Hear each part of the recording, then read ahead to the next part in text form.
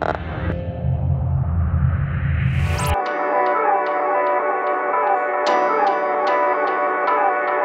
looking at the Xbox Elite wireless controller. This is the high-end controller that Microsoft will be releasing later this year, and it is nice.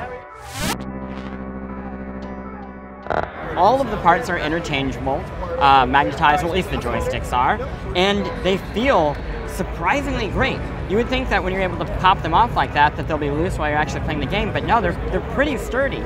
The D-pad is also removable, so if you're into fighting games or retro games, you can swap it out for that little doohickey. All of the traditional buttons that you're used to can be assigned to these paddles on the back. So if you use, say, the select button, or whatever they're calling it now, a whole lot, you can assign it back here so it's easier to use. There's an option to change the sensitivity of the triggers right here, and one more thing, you can do a full remap of the controller and assign it between different modes on the controller. So maybe 1 is your traditional controller mode, and 2 is where you keep your presets.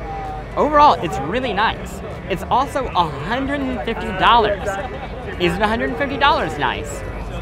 For someone like myself who maybe has a problem and plays video games too much? Yeah, you know what? I think it is. It's the Lambo of controllers, I guess. And I am going through my quarter-life crisis, and I'm going to buy this. If you want to see more things like this nice controller, go to Verge.com. We have stuff all week about E3 2015, or go and find us on YouTube at youtube.com/The Verge.